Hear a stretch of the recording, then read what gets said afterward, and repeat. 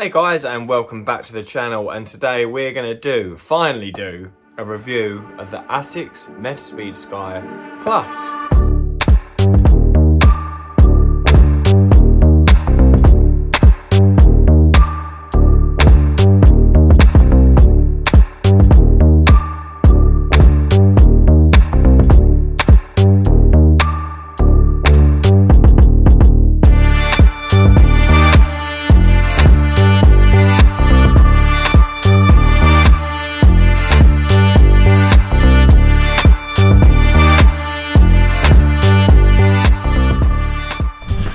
The one thing that always jumps out at me when I run in these shoes is smooth. They just feel so smooth. Feels like your gait just glides along. That lovely feedback sensation from the foam feels great. Aggressive enough when you want to pick up the pace, but feels good at a multitude of paces. Terrains. I've done 5k races in these shoes. I've done long marathon type efforts in like sort of 10-mile tempo runs, everything. I've had this shoe now for quite a while, and I've racked up I think over almost 180 miles in this shoe. Today what we're going to be doing is we're going to be looking at as always, the tech specs first. Then we're going to look at the fit of the shoe. We're going to look at the ride of the shoe. We're going to talk about some of my pros and cons of this shoe. And then if you stick around to the end, we're going to do a quick fire versus on some of these shoes up here, including the Adios Pro 2, the Saucony Endorphin Pro 3, and the alphafly, just for which shoe I would pick for a race. If you are enjoying this video today and you are enjoying running, then please make sure you subscribe to this channel for all your running related content. We do gear review, we do training tips, workout vlogs, race vlogs, stretching routines, all those kind of things. Anything a runner might need, you can find on this channel. So if you enjoy that kind of stuff, which of course you do, hit that subscribe here. And if you're enjoying this video today, then please make sure you hit that like. And even more so, if you think that I need a haircut, then hit that like as well, because I am so overdue a haircut. 180 miles, I know this shoe inside and out. So without any further ado, let's get on with it. We're going to talk about the specs first.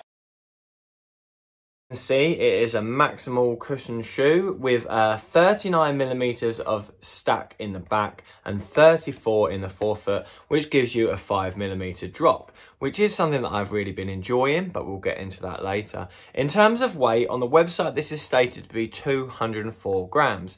Now in my size, which is a 10.5 UK, coming in at 232 and 234 between the left and right. Really light shoe. It's not quite as light as a Vaporfly Next Percent 2, but it's almost there, and it does just feel really light on foot. I do have a carbon plate that runs along here. Now what's changed from version 1, the Asics Metaspeed Sky 1, to this version is the geometry of that plate. So this plate now sits more so in the middle, and is actually a lot flatter. So it sort of kind of does like this kind of thing, and then goes up a little bit at the end. It's not as aggressive as that in the Metaspeed Edge Plus, or as even in the original Metaspeed Sky. Shoe is supposedly designed for a stride runner.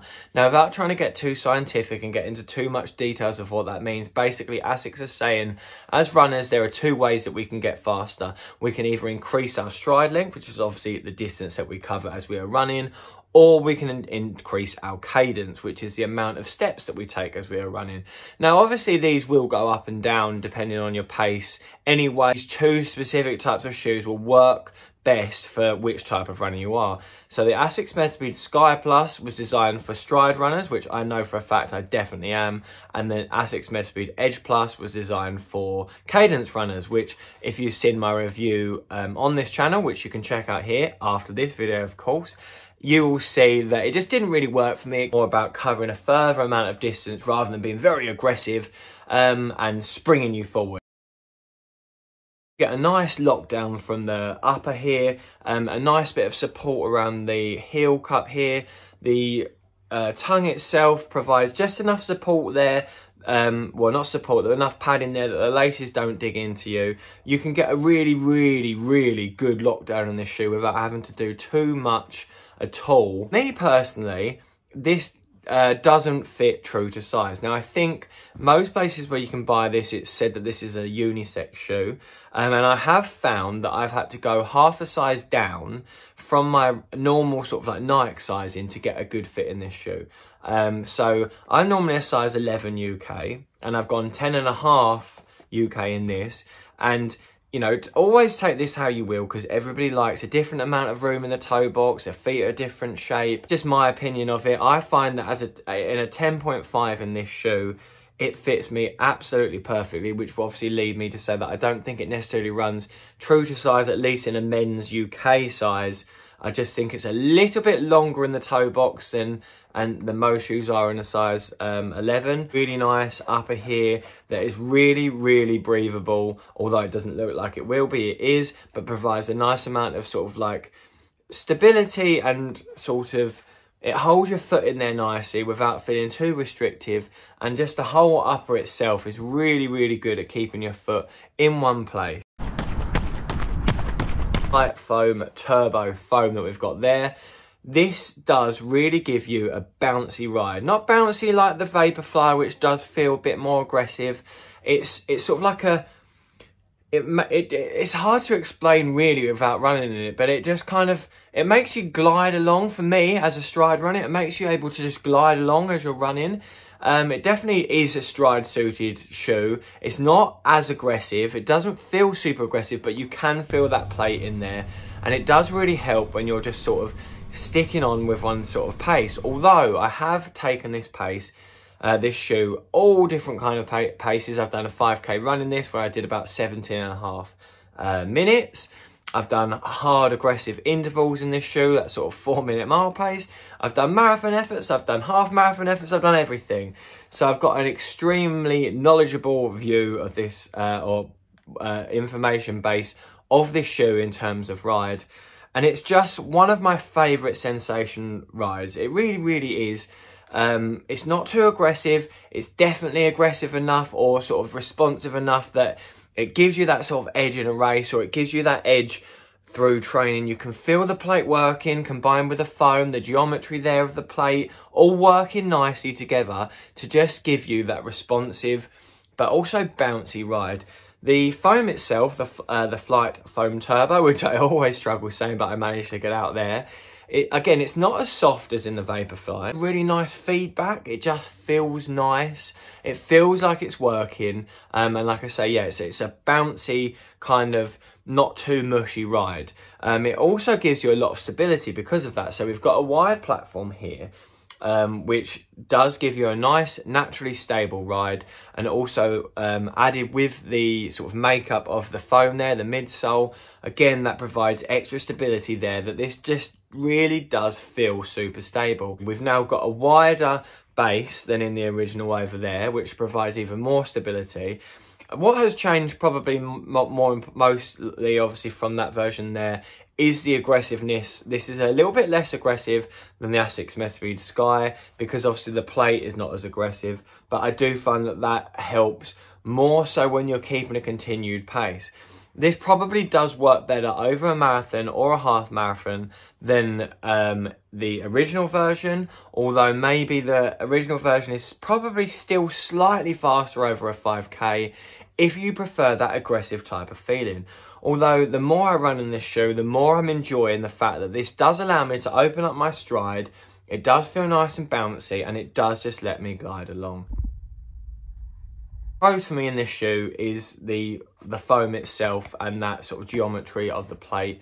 Again, I'm not going to go into it over and over and over, but it just really, really works for me. The way that the geometry of the plate is set up, combined with the foam, it allows me to run how I want to run. I don't ever have to fight this shoe. It just wants me to do what I naturally want to do, which I think is absolutely brilliant. In terms of traction, with the rubber that we've got on the outsole here, it's absolutely phenomenal. Wet, you know, pavement, gravel, trails, anything like that, this grip is absolutely brilliant. It just really is sort of like tacky, and just really grippy. It is really, really grippy. It provides great grip. Like I say, in terms of versatility of the shoe, is another pro of this shoe in that you can just do anything in it. I've done easy runs in this shoe, hard runs, long runs, really fast intervals. I've done trail races, everything. I've done everything in this shoe, and I just find it probably one of my most versatile shoes.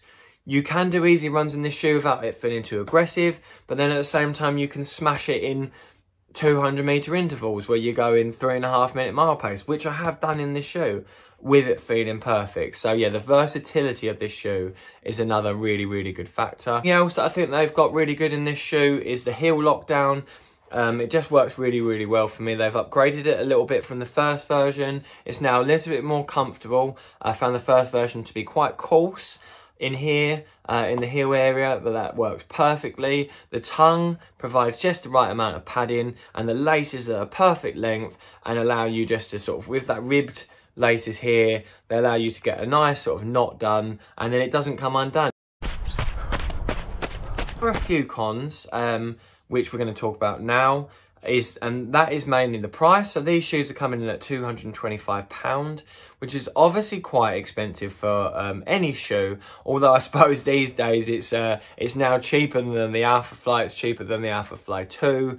It's about the same sort of price as the Vaporfly Next Percent. I mean, it's still a lot of money, but it's definitely worth it. And I will just say, a little spoiler alert for those that have made it this far, always check out Keller Sports. Now, I'm not sponsored by Keller Sports, so don't send me anything like that. But if you sign up to their membership thing, which is, I believe, like £8 a year, you can always find awesome super shoes on there for a really cheap discount. So yeah, I think that's where I got these, with about £40 off. The con for me is the outsole durability. Now, I do have to be honest and say that it hasn't been getting much worse than this, and it hasn't caused me any issues running wise.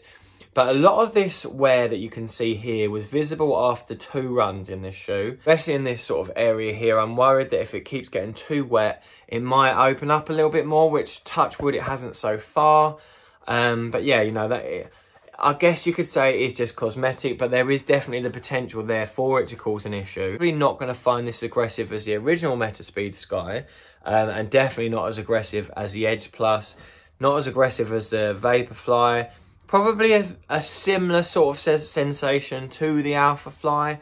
It's just, like I say, it depends on how you like to run and depends on what works for you. So, but yeah, drawback is you may not find it quite aggressive enough for a 5K. Although, like I said, I've done a 17.5-minute 5K in this shoe, and it still felt absolutely brilliant at that pace. The biggest downside for me in this shoe, and something that other people may not find an issue, but I certainly have in both of these shoes, is the insole. Now, you might see here, if you recognise this shoe, that this is not the insole that comes with the shoe.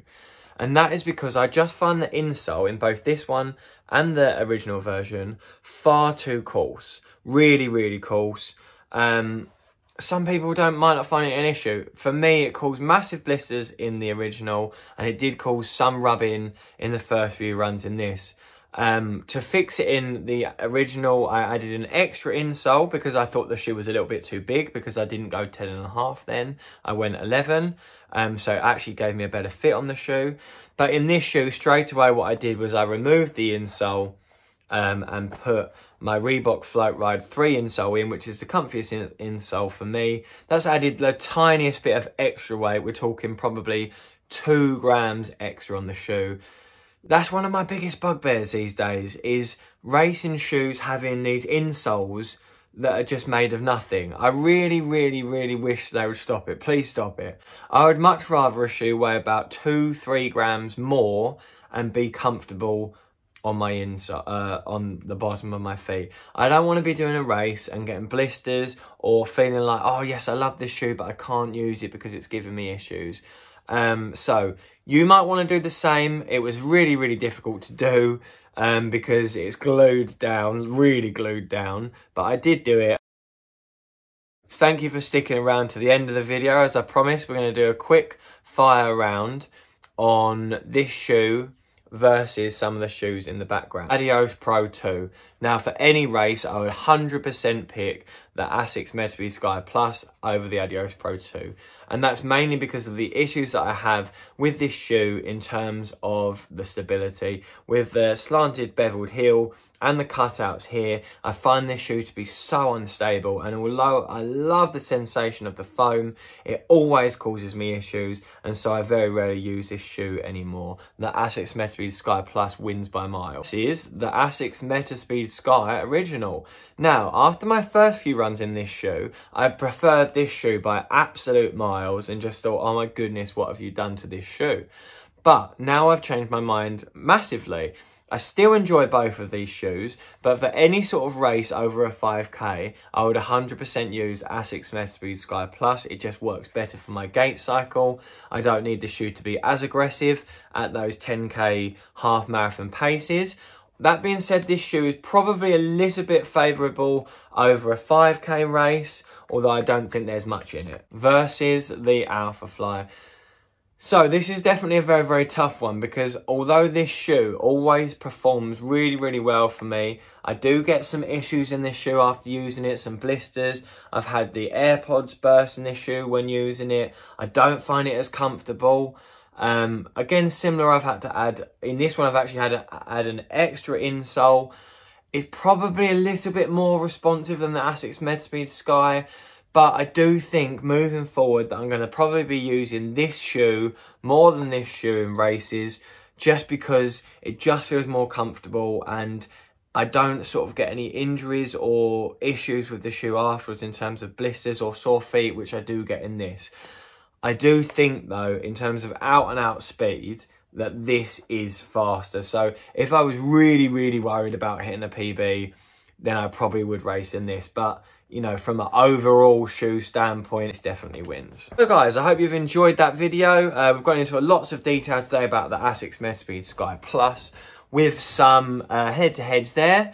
If you have enjoyed this video today, then please, once again, make sure you hit that like and you subscribe to the channel for all your running related content. In the description below, I've included some products that I always use as a runner. There's nothing I would ever recommend that I don't use myself. You can find there the recovery massage gun, the energy gummies that I use for races, and some other things like that. As always, guys, I've been Running Man Sam. This has been a super duper shoe review, and I'll see you guys in a bit.